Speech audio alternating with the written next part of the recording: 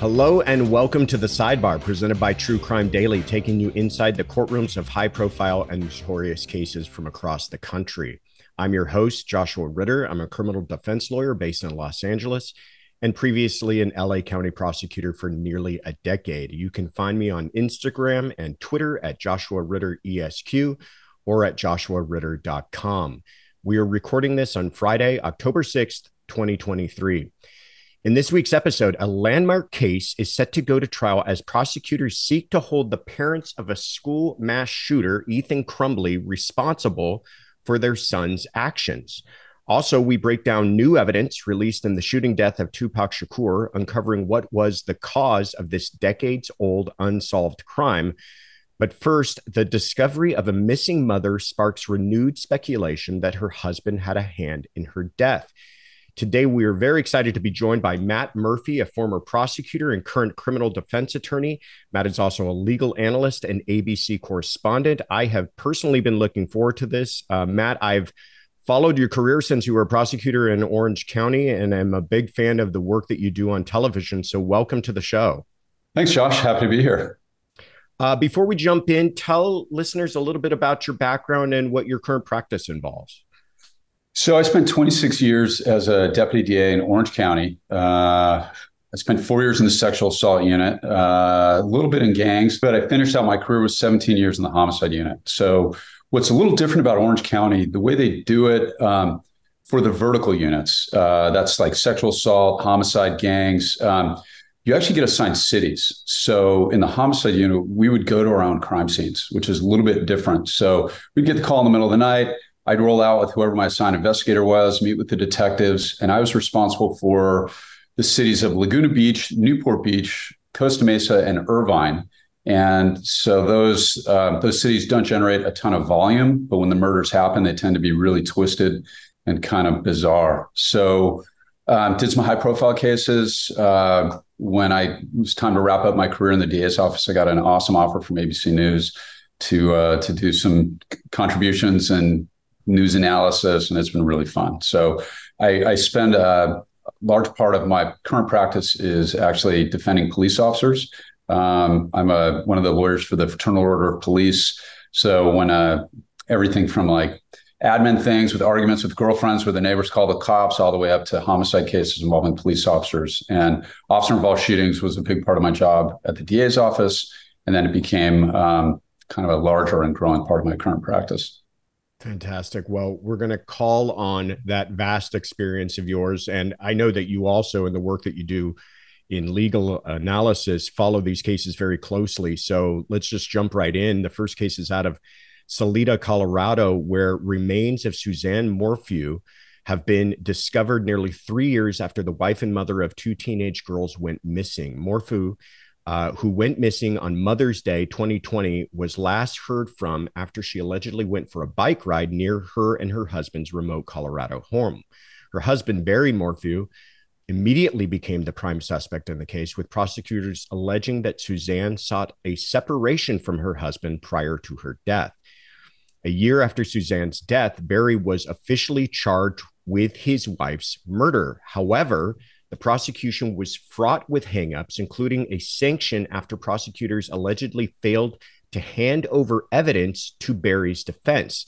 The charges against Morphew have eventually been dropped, and the husband subsequently filed a $15 million lawsuit against county officials, alleging his constitutional rights were violated.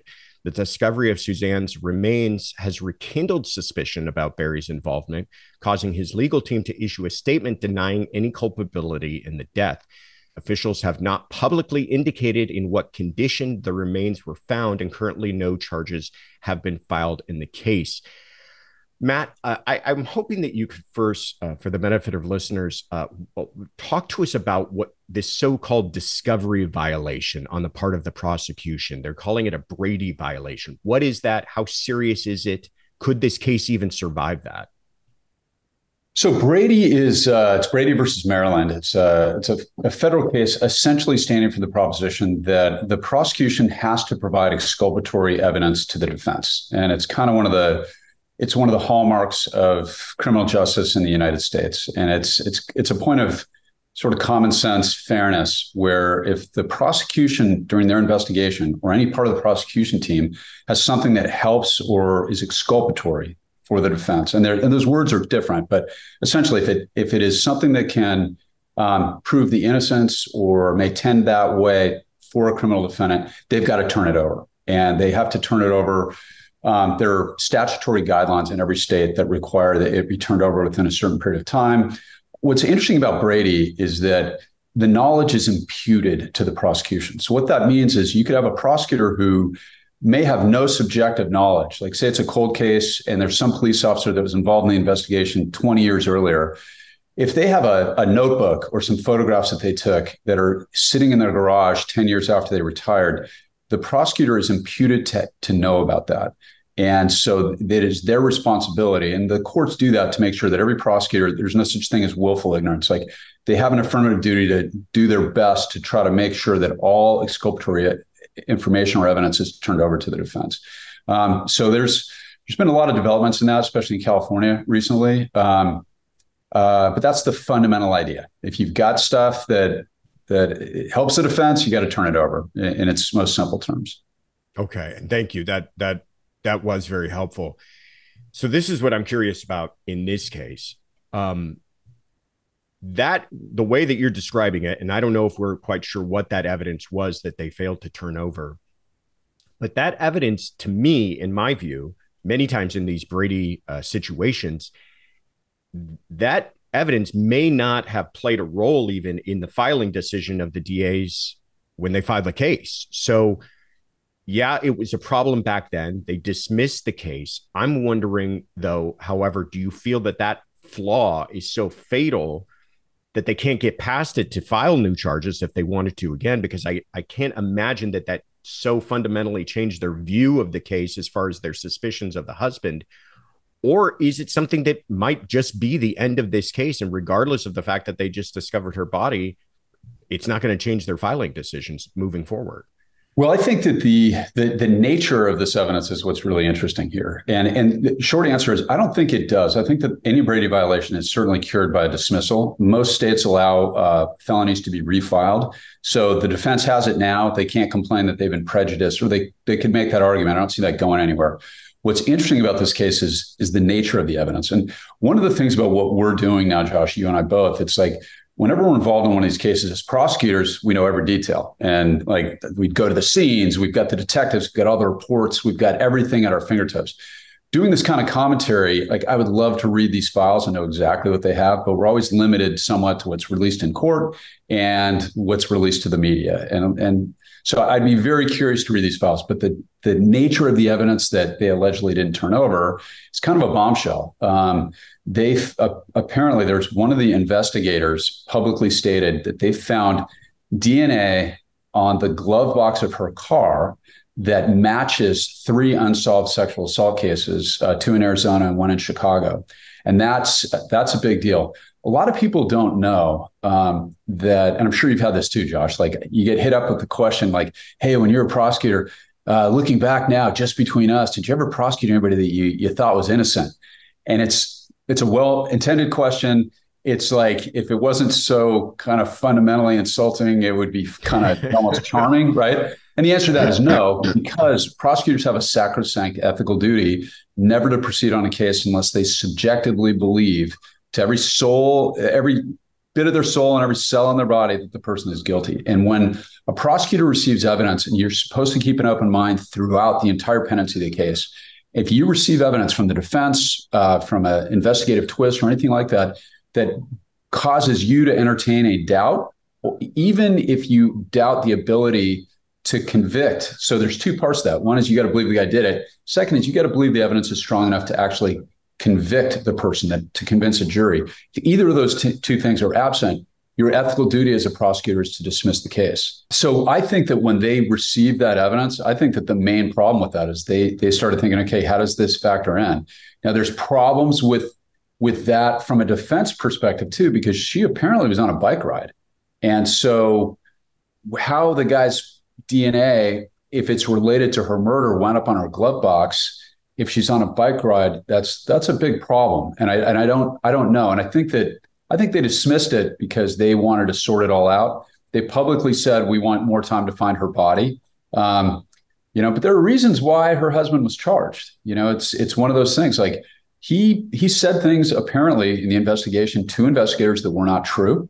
And that, as you know, Josh, in domestic violence, homicides are the bread and butter of every murder prosecutor. I mean, it's always about half your caseload or more. And when I would get those calls at 3 o'clock in the morning to go to a crime scene, chances were overwhelming that I was going to go to somebody's house and somebody's husband or wife was going to be dead on the floor.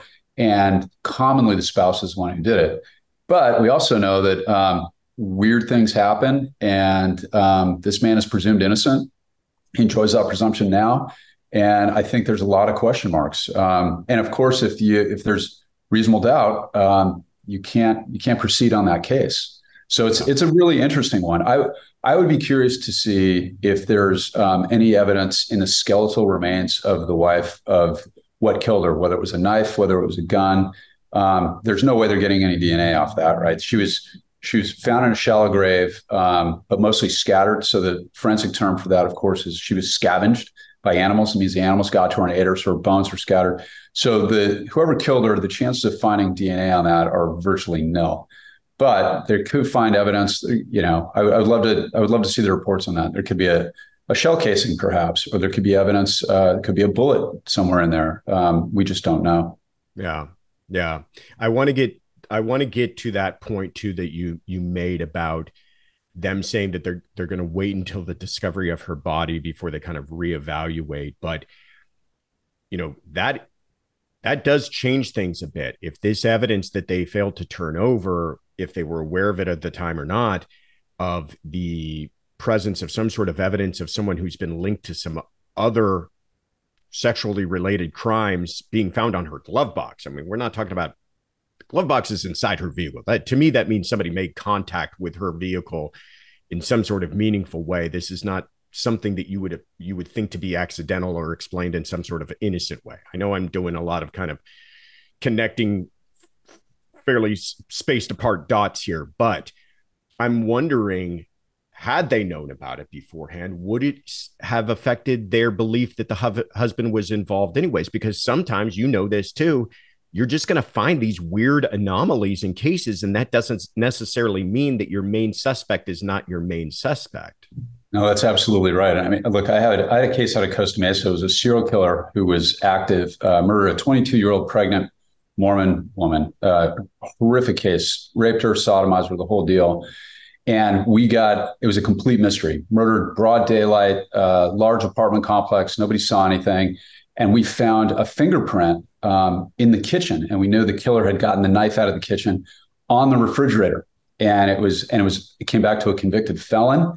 And it was like, okay, we're in business. This is like, I mean, that's like straight out of the game of Clue, right? You got a fingerprint. It's like Colonel Mustard in the library with the lead pipe. Turns out that we ran the print, sure enough, convicted felon out of Kentucky. And he worked at the manufacturing plant that made the refrigerators. And he'd never been to California. And he was totally innocent of our murder. So and we didn't charge him, but that's an example of how, if this guy, it's entirely possible that guy's working at a car wash. So these things come up where, there are anomalies. Like you said, you don't know. It's a fascinating case that went out of Colorado, and it's horrible. By all accounts, she was a really nice lady. Yeah. And you and I both know too, that even though it might be an anomaly, we feel it is that way from a prosecutor's perspective, in the hands of a very skilled defense attorney, they're going to make more than just small hay out of the fact that fingerprint was found in her vehicle.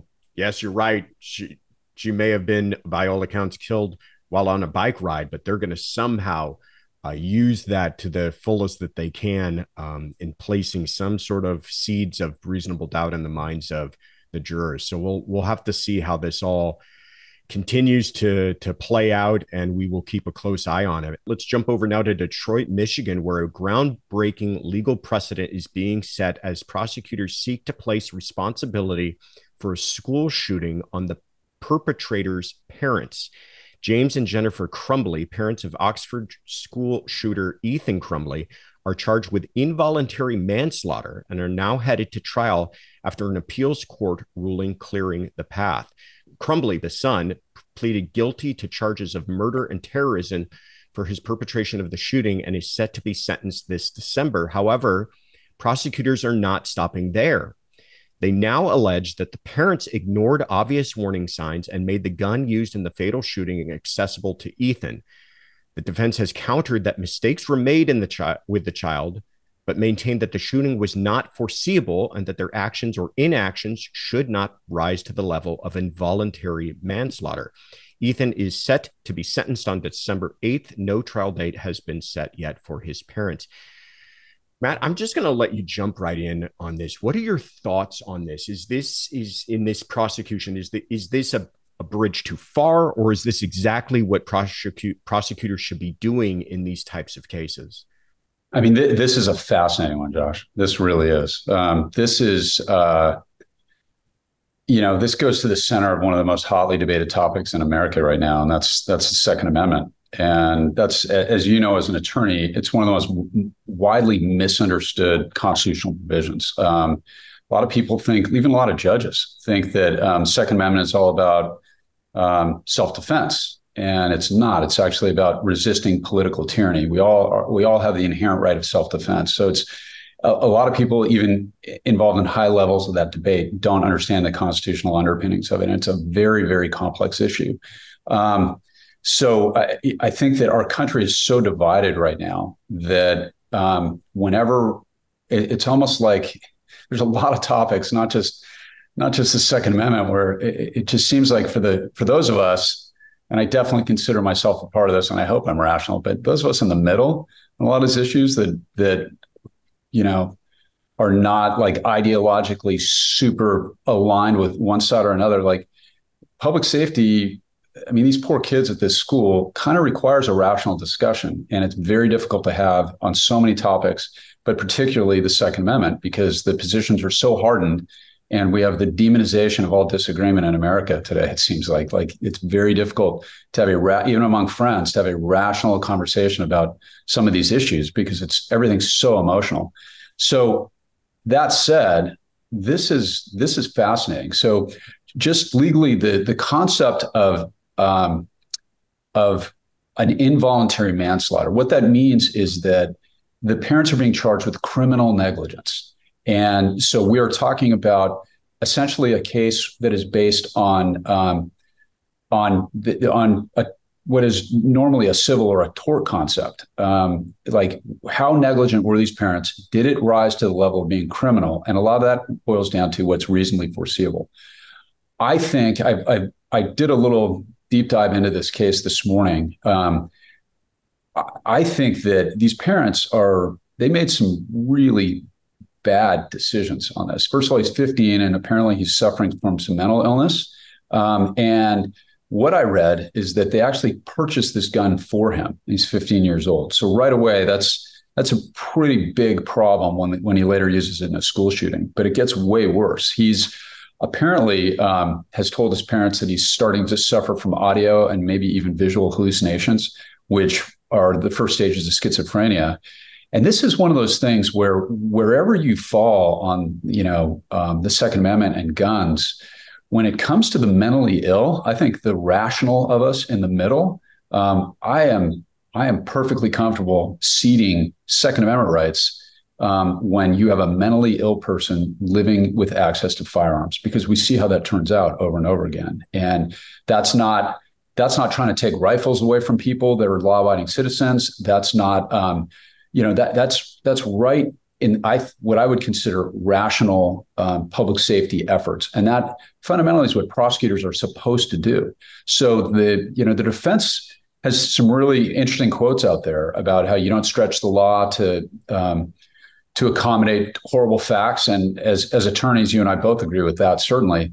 But this is a really old concept. It's like, were they so negligent that they're responsible? And I'll tell you what, they brought these parents in. For those of you who don't know the story, they bring the parents in for a teacher conference because they found a drawing written by their son, and he's 15 years old. And it was a drawing of the gun and a dead body with bleeding. And it was something like, "The voices won't stop, help me," some words to that effect. And I'll tell you what, at that moment, the fact, like, the teachers don't know that they've actually purchased a firearm for this guy, for this kid. And the idea that boy, and he's a boy, has access to a firearm, and parents didn't check the backpack.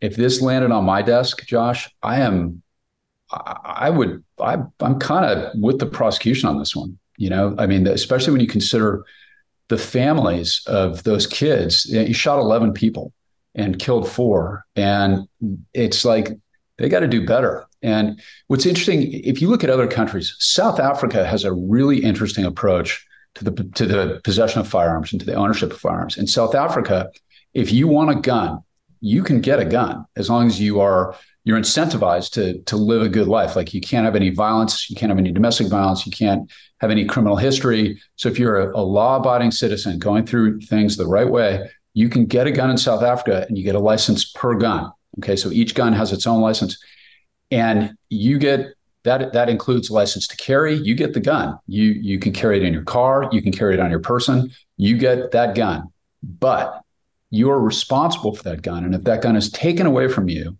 and used in any sort of a crime, you have both civil and criminal liability for failing to properly store, care for, guard, make sure that that gun is never in the hands of somebody that isn't mentally fit to use it, which is exactly what we have here. And that's an interesting concept. And South Africa has a lot of problems, but that law makes a lot of sense. It's like, yeah, you got a gun, you are responsible for this gun. And it's not really what we have here in the United States. So this case it'll be interesting, because I think a lot of people, if they realize they have skin in the game and can potentially be prosecuted. And look, these parents have spent 2 years in custody. I'm sure you saw that, Josh. I was shocked to see that. 2 years in custody because their bond was set at $500,000, which is a high bond. The fact that they're still in they've already served quite a penalty for this. I don't know what it's worth. I mean, it's certainly not worth like life in prison for them, in my opinion. But this is one of those things I would not be at all surprised to see, now that the Michigan Supreme Court has ruled that they can go to trial, if they attempt to plea involuntary manslaughter and are convicted felons. Their son is doing, I believe, life without possibility of parole in Michigan right now. So they've lost their son, 2 years in custody. They've certainly lost any employment they had. They probably lost their house. They've paid a substantial consequence for that. But I'm kind of pro consequence under these circumstances. Yeah. I hope I don't offend anybody by saying that. I don't want to step on any third rails, but I'm kind of with the prosecution on this one.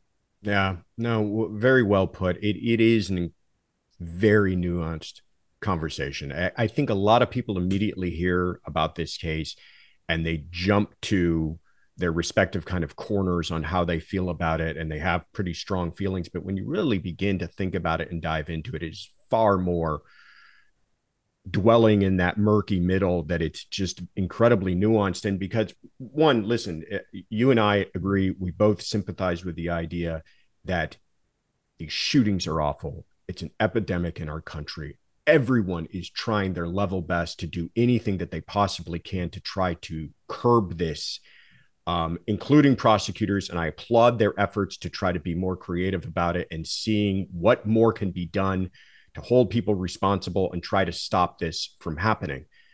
Where I begin to get uneasy, and you can understand this, having dealt in the criminal world as long as you have, that when you start to hold somebody responsible for the actions of someone else, the independent actions, we're not talking about a typical aiding and abetting situation where they were the driver, they were along for the ride, they were, they were in on the plan. We're talking about someone who, yes, did some things that I think we can all agree are negligent, but that someone else took it upon themselves to act so independently that caused these deaths. But now you're not just charging them with negligence, you're charging them with responsibility for the deaths. This is involuntary manslaughter. This isn't child negligence or, negligence related to the handling and of a firearm. This is involuntary manslaughter for the deaths of those children who lost their lives. And Yes, everybody wants somebody to be held responsible. He's going away for the rest of his life without parole. But do we want the law to continue to extend its arm to this degree? And I hear everything you're saying, and I agree with it for in large part that, yeah, people do need to be held responsible for this type of stuff, especially if you're putting a weapon in the hands of somebody who's exhibiting such signs of mental illness. But again, it was independent actions that he took. And okay, well, then the teachers were aware of some of this. The administrators were aware of some of this. Where do we start drawing the line? And when we're in the world of the criminal law and you don't know where the lines are, that's where I begin to get a little uneasy. I agree. It's a very dangerous, slippery slope. And I think the answer to that hopefully is it's a case-by-case basis. Yeah. And really has to be. And this is what put me over the edge on this is the idea that the same day of the shooting, the parents are in there in the school and the teachers show them this drawing and the kid had the gun in his backpack and nobody checked. That's kind of what put it over the top to me. Like if he's having these mental health issues, I think that that firearm needed to be secure out of his reach, and that is a responsibility. But that's everything you just said. I agree with 100%. We have to be very, very careful. And look, that going full circle back to the Second Amendment, that's the purpose of the Second Amendment in the first place. Like legislative tyranny, that's the point of it. By the founding fathers, it's almost a pacifier, I think, as the argument goes in the pro camp for the pro rifle camp. It's the idea is that people, if they feel that they have a last option ability to resist tyrannical imposition of rules by government, this is as their argument goes, not my argument, but their argument, that it actually pacifies them, and as opposed to creating the desperate idea in their own minds that they don't have an outlet, there's no way to resist, these laws are horrible, and that's when we, would run into trouble. It's a very interesting theoretical debate back and forth on that. But, back to that, as you know, Josh, having done it, vast majority of murders are, I think it's actually the latest statistics on that from the FBI, of all the homicides committed nationwide, I think it's less than 4% are committed actually with rifles. A substantial portion are committed with handguns, but people have been killing each other for millennia, long before the invention of firearms. And the worst slaughter I ever had in my 17 years was a guy with a samurai sword who went into a Ralph's supermarket in Irvine. And he was, again, mentally ill guy, samurai sword. And what actually stopped the slaughter was an AR-15. Actually shot him and killed him. It is a very, very complex issue. And we have such a hardening of positions, like you said, that when it comes to that rational, hey, where can we meet and all agree?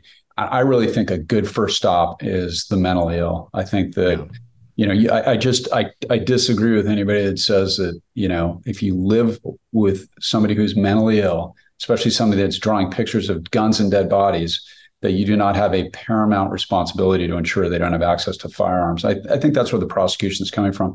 But also, I hope they got some trial game, because they're, like you said, they're going to be up against it. The defense lawyers look pretty good. And if you're going to go forward with something like this, you better have the game to bring it home. But it's going to be interesting to watch. It's a horrible case.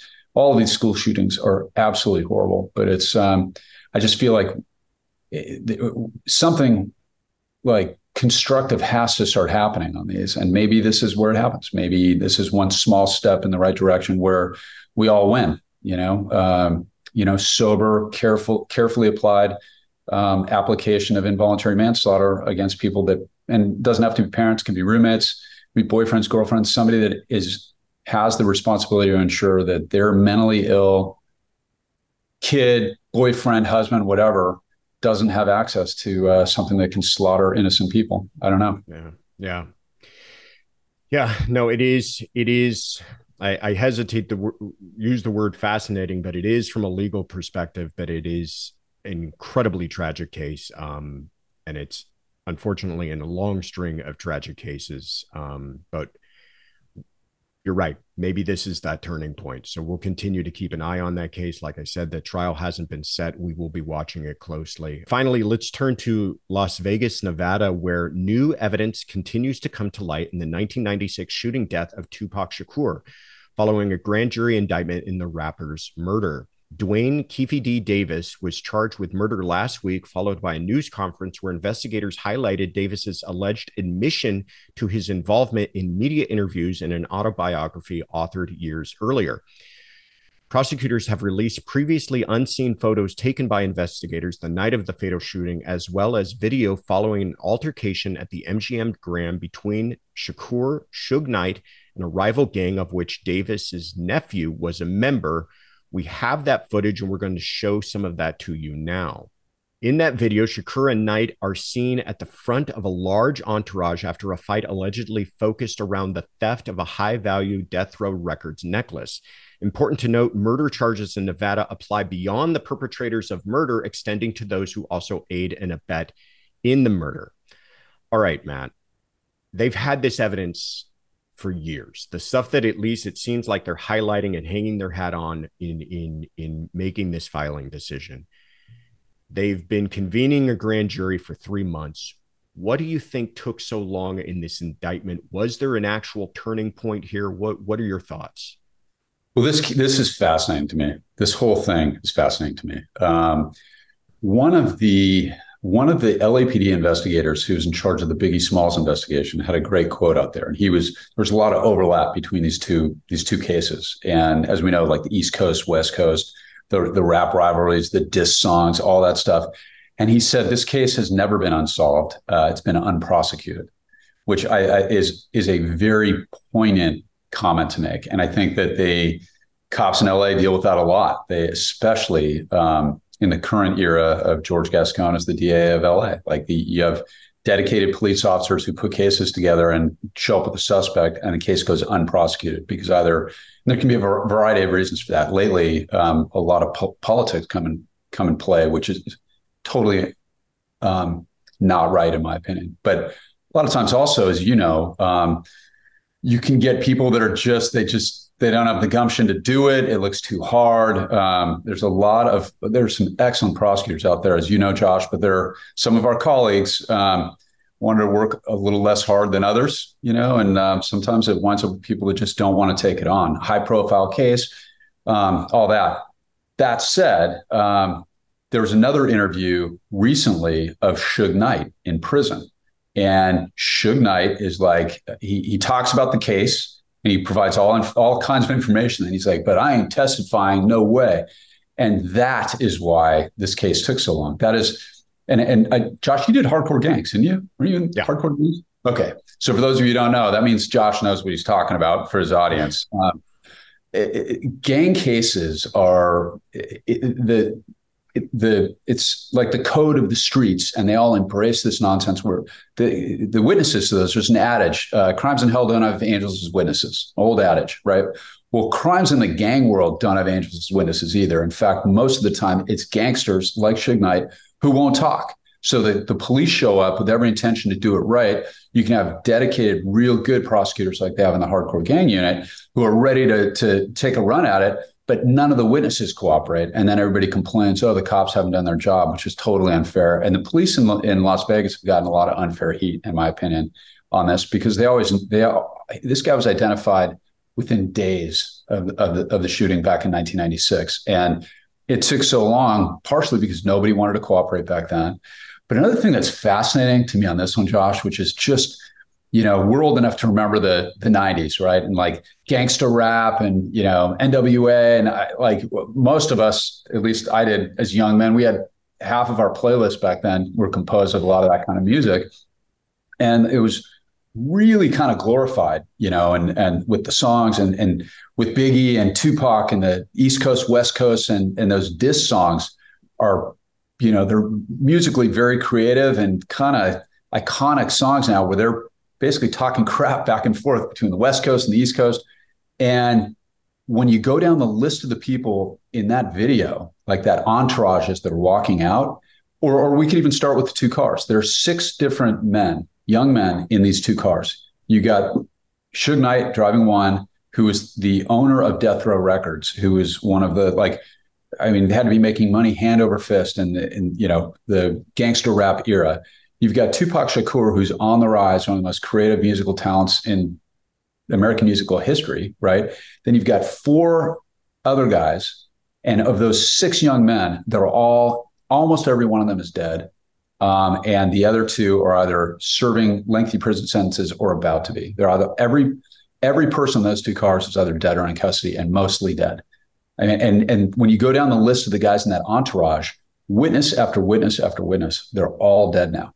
So it's like gangster rap, yeah, you know. And the truth is, that lifestyle led nowhere. And we were talking about guns a minute ago.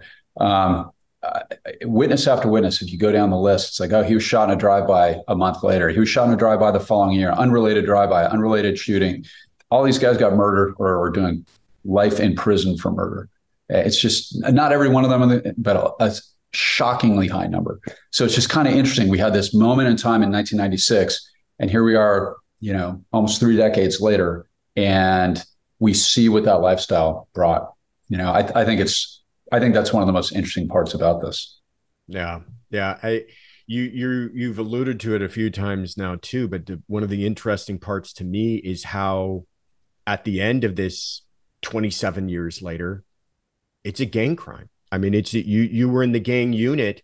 You saw this countless amount of times where it's this beef that occurs over something that seems incredibly trivial, that escalates beyond belief, and before you know it, people are getting killed, and the repercussions can be felt, in this case, you know, across state lines, where people are ending up dead over beef, reputation, somebody feeling slighted, street cred. I mean, it's just, it to me, it's all these years later, people speculated on it, wanted it to be kind of this bigger thing. And really at the end of the day, it's another, you know, not to be pejorative, but it's another garden variety gang crime. I don't think that's pejorative. And I cannot agree more with you. There were books written about this, and it's fascinating books. Like, you know, the East Coast, West Coast rivalry between Bad Boy Records in New York City and Death Row, and they almost like became gangs in and of themselves. And you got the Biggie Small and that murder that must have been in retaliation. So he must have been. And the conspiracy theories on this case rival the Kennedy assassination. They really do. I mean, it is so in depth. There were lawsuits where some of these elaborate theories were brought into a courtroom where family members were suing. And you're absolutely right. This was a stupid, banal gang beef over nothing. And it resulted in the death of this musical talent. We all lost out. I mean, this guy, I don't know. It's kind of like musically, you think about, you know, Jim Morrison or Jimi Hendrix, and like, what songs would they have written if they hadn't OD'd, right? Or Janis Joplin or Shannon Hoon from Blind Melon, like Bradley Noel, the list goes on and on. Well, this is the gangster rap version of that. Tupac didn't OD. He got murdered over a friggin' fight in a casino, and there was nothing elaborate about it.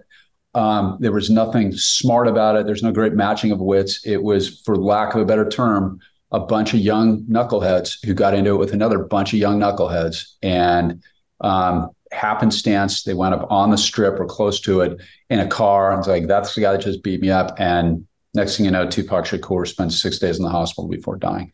And you're right. And I was in the gang unit in Orange County when this happened. And having done hardcore gangs, what a lot of people understand, this is the kind of stupidity and the senselessness of a lot of gang murders. It's over a look, or it's over, you know, somebody walking down the wrong street, or a confrontation with somebody they don't know. And the classic gang challenge is, where are you from? You know, and depending on where you are as a young man in, you know, certain parts of Southern California, even today, if you answer that question the wrong way, you're going to get shot or stabbed, or, you know, and it borders on mindless. And that's not gangster related gangs. It's not like rap gangs. That is across the board with gangs. That's white supremacist gangs. And they're all a little bit different. You know, they have different gang cultures, but the inane just banal stupidity of the murders. It's cross-cultural across the gang world. It's the same thing. It's young guys with guns who have way more bravado than brains. And that's what this whole thing boiled down to. It was a stupid beef after a Mike Tyson fight. And that prompted almost 3 decades of investigations. And also it went like every other gang case. You got an eyewitness in Suge Knight who clearly knows more than he's ever going to say. He's proudly announcing he's not going to cooperate, and it's like, and as a result, I saw an interview recently with Tupac's brother. He seemed like a really nice guy. I don't know anything about him, but he had a family. He had a mother who loved him, and Tupac was apparently not in a gang. He was associating with Suge Knight, he was a part of a blood set in Los Angeles. So Suge Knight was a documented gangster, it's my understanding. Tupac Shakur was not, but he was with the CEO of his record label. He gets in a fight and then he gets murdered. It's beyond tragic. And I think we all lost. And this thing would have been solved a long time ago if it wasn't for the gang culture of omerta, to the death. We will not speak. If you cooperate with the police, you're a snitch. It's yeah. So anyway, I'm fascinated by this, and it'll be interesting to see. That said, despite his statements, this is not an undefensible case. I think that the defense is going to have some stuff to say on this, and because how much of these were admissions and how much of this was bragging. I mean, they have a few things to argue, and he said he handed the gun back into the back seat. That's aiding and abetting. That's, potentially conspiracy. There's a bunch of different ways you can skin that cat legally and affix criminal liability to that in the context of a murder. But so much of it, I think, is based on his own, like the book that he wrote and the interviews he gave, one of which he had a lawyer sitting next to him where he's talking about, yeah, I handed the gun, which made me scratch my head a little bit. But it'll be interesting to see what happens. He's 60 years old. Apparently he's already had cancer once. It's amazing. All of these guys on the video, so many of them, their lives were so promising and they went nowhere.